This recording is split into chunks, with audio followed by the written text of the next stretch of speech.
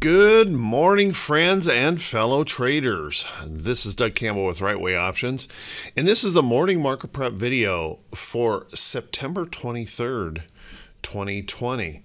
Well, yesterday we had kind of a volatile, tumultuous session, but ended the day with the tech sector and really the big techs leading the way for a relief rally, providing that little bit of relief and breaking a four-day sell-off in the market.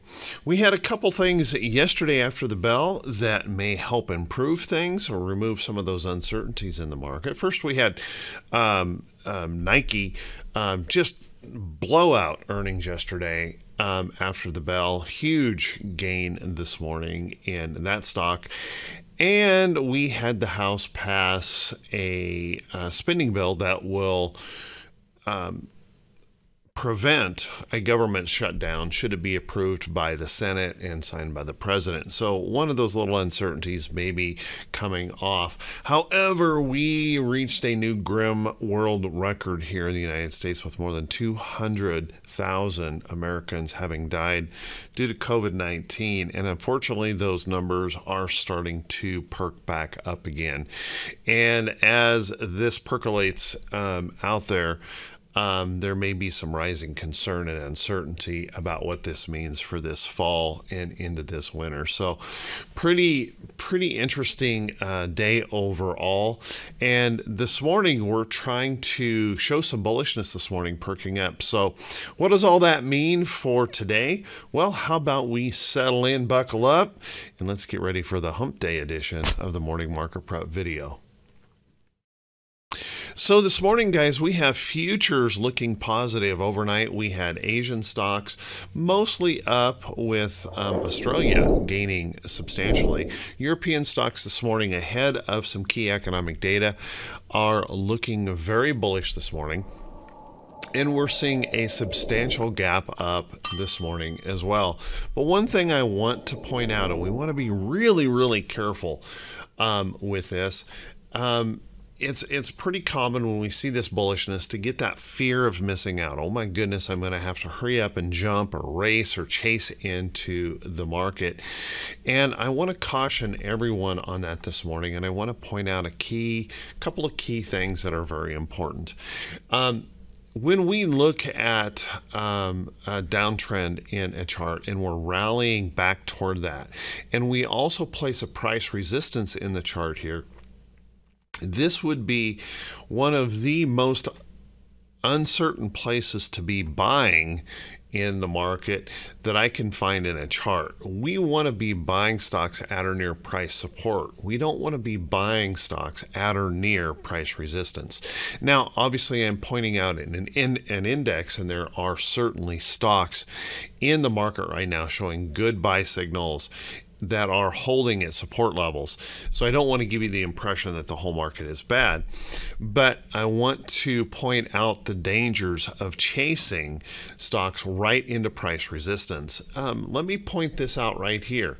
There was a day of a chase right into price resistance of the downtrend and price resistance in the chart. And you can see how that turned out. So one of the things we want to be really careful with is rushing in blindly with that fear of missing out and ending up catching the market right at the point where it could pull back. So watch that carefully. Be very cautious on how you move forward. Certainly, the rally was nice yesterday, but it really hasn't improved anything technically in these charts. If we take a look at our moving averages, we are still below our 50-day moving average. Our 8 exponential 34 EMA are starting to line up in this area along with the price resistance to provide a little technical resistance in the chart. So we'll want to watch that carefully as we approach, and for that potential, that's where we could run into resistance and possibly fail. So be careful chasing in there. Technicals have yet to improve here in the chart. We are still downtrending. Let's take a look at the SPY. SPY, very much same situation, rallying up here into price resistance levels. Notice that the 8 EMA and the 34 EMA have lined up here to provide some resistance.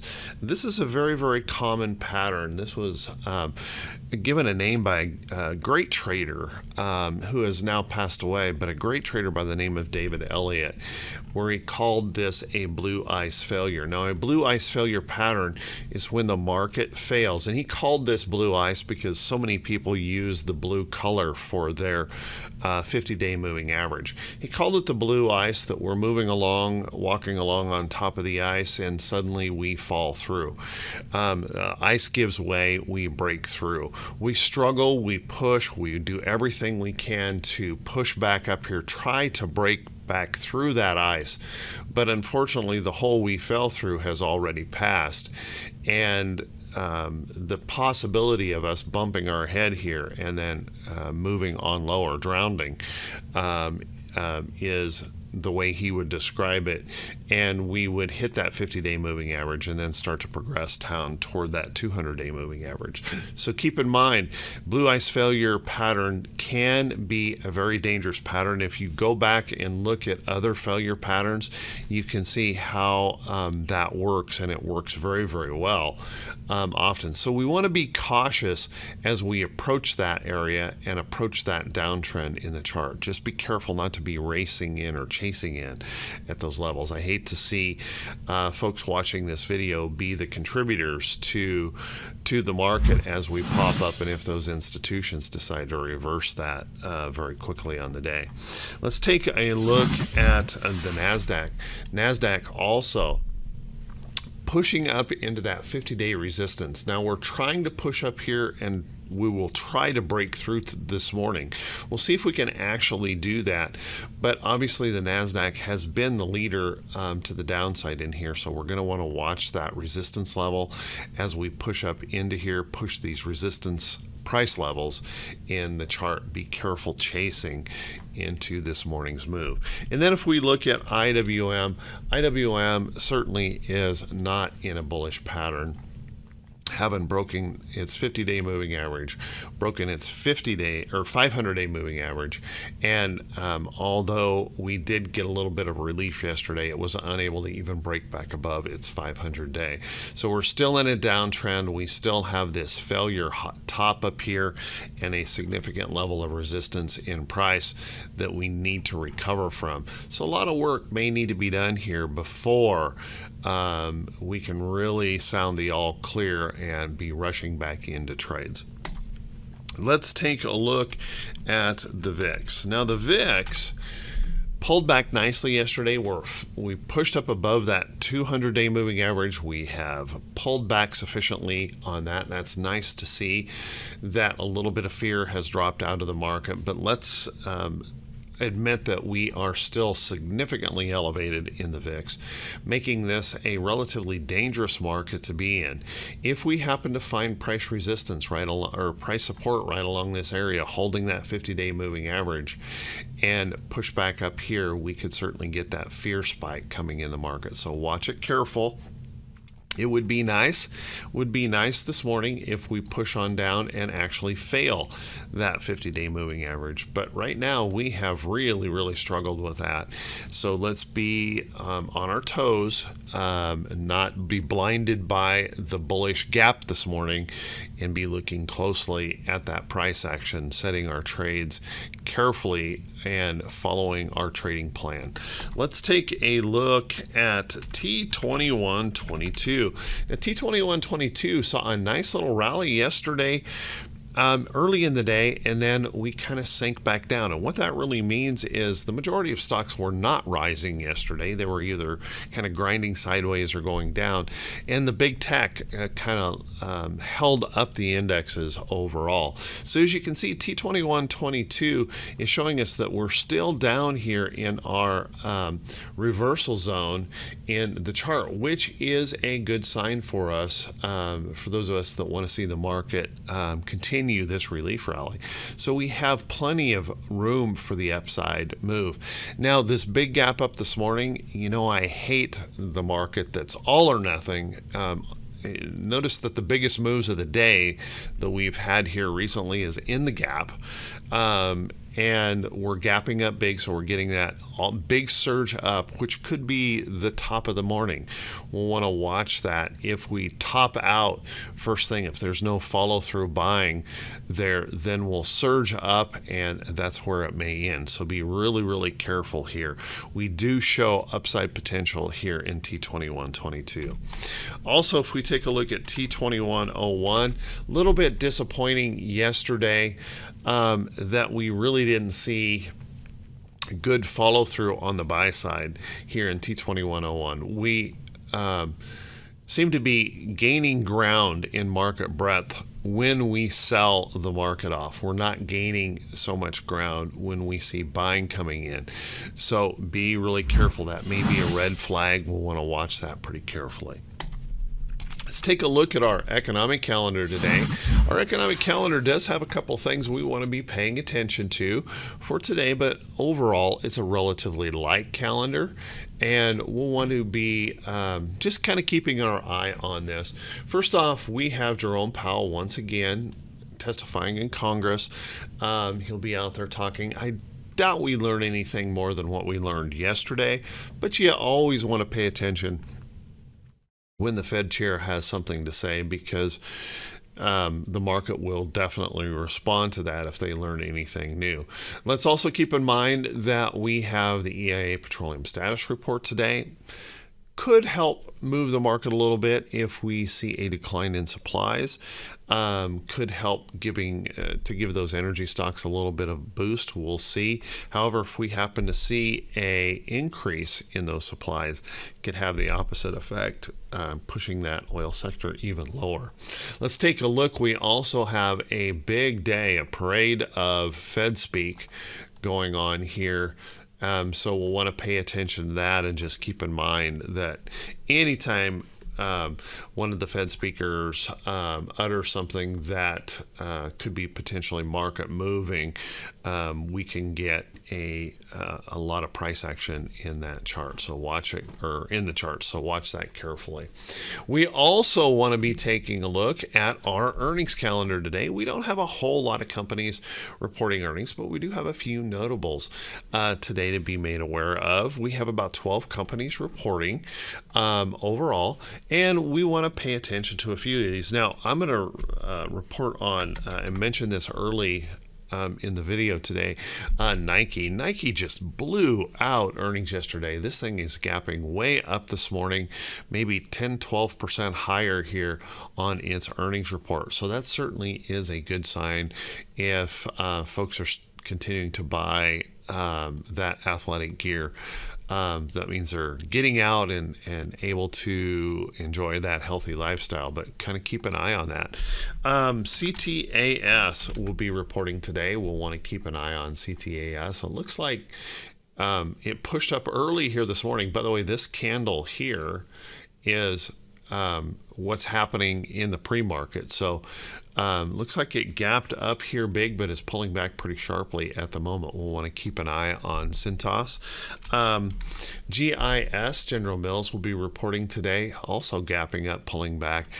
General Mills has been in a bit of a downtrend here, not looking so good, so watch that closely. JKS. Solar has been really strong here recently, and some pretty good names have been moving up solidly. And we can see JKS is breaking out of some, or trying to break out of some resistance highs on its move this morning. So let's watch that close. JKS might be one to pay attention to. And WOR also something somewhat notable. And I've been seeing some good responses in that steel sector. Some of those stocks starting to perk up here. So let's watch that carefully. Keep an eye on WOR as it reports today. So with that, everyone, how about we take a look at some stocks that are setting up? But before we do that, if you guys could do me a favor, if you could please click that subscribe button on YouTube and also click that bell icon when it pops up so that you can be notified every time I post one of these videos. Hey everyone, we're getting close to 15,000 subscribers. I want to say thank you so much. We're growing toward that number. It's just remarkable. I had no idea when I started this that there would be that many people interested in a market video like this, but I'm certainly humbled by the fact that you are. And I want to say thank you to everyone who takes the time to click those thumbs up buttons, leave a brief comment, and shares this video out on social media. That helps us grow a ton, and I just want to say thank you so much. You guys are truly, truly awesome. Thanks for all of the support of this channel and the effort that it takes to put out this daily video. It means an awful lot to me. Let's take a look at some of these stocks that could be setting up. And remember, guys, that in any of these stocks, it's not a recommendation to buy or sell any security. It is extremely important that everyone do your own due diligence, determine whether or not a trade fits you personally, and you'll want to take a close look at those and evaluate those on your merit and your trading plan.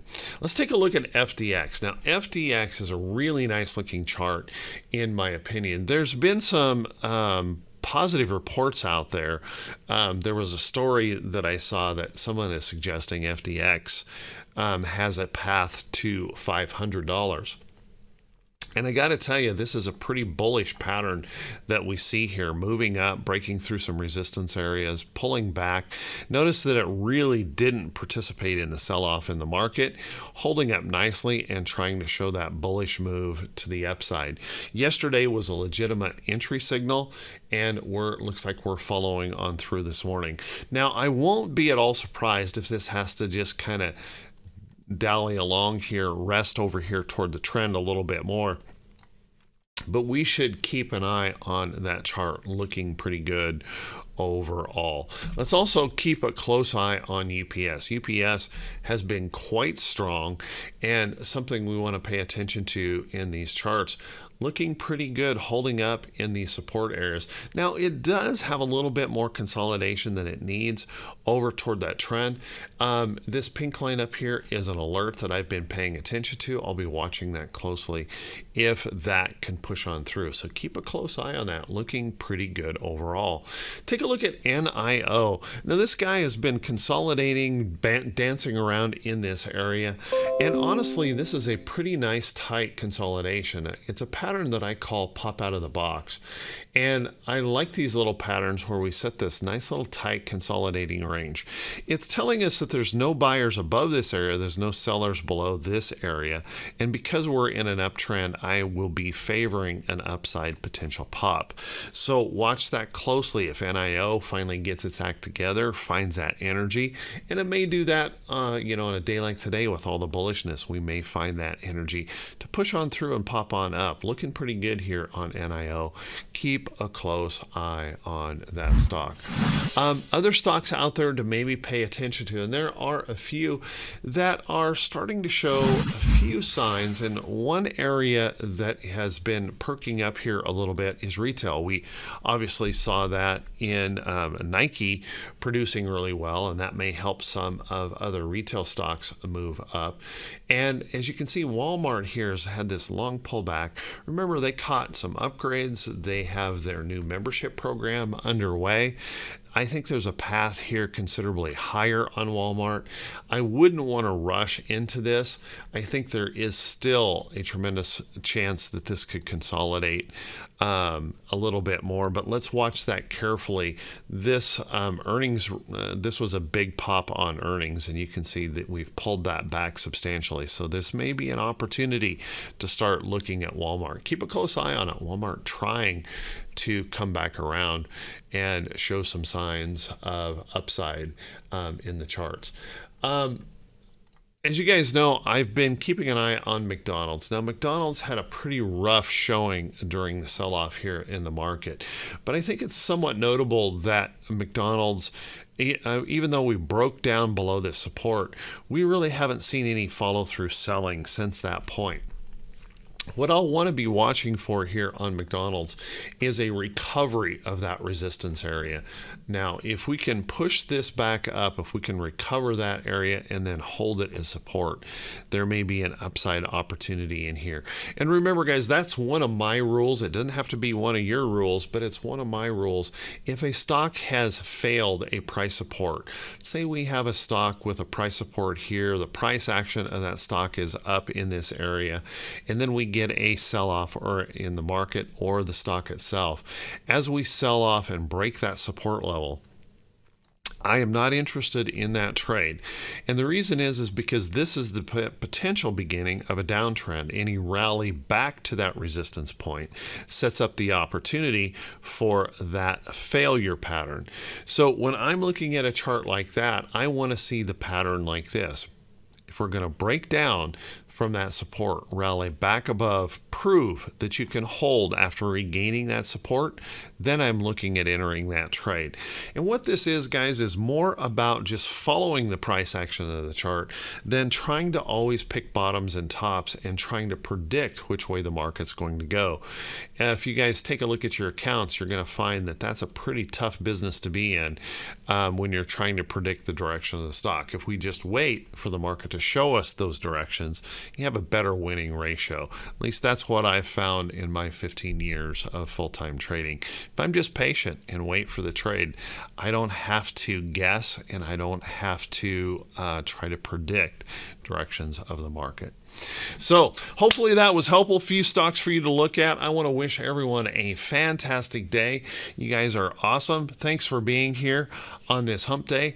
Everyone be safe, be careful with those coronavirus numbers kicking up. Protect yourself. I don't want to see folks that watch this channel be getting sick and with that coronavirus. So be really, really careful out there. Be safe. We'll talk to you all soon, bright and early Thursday morning. Have a great day, everyone.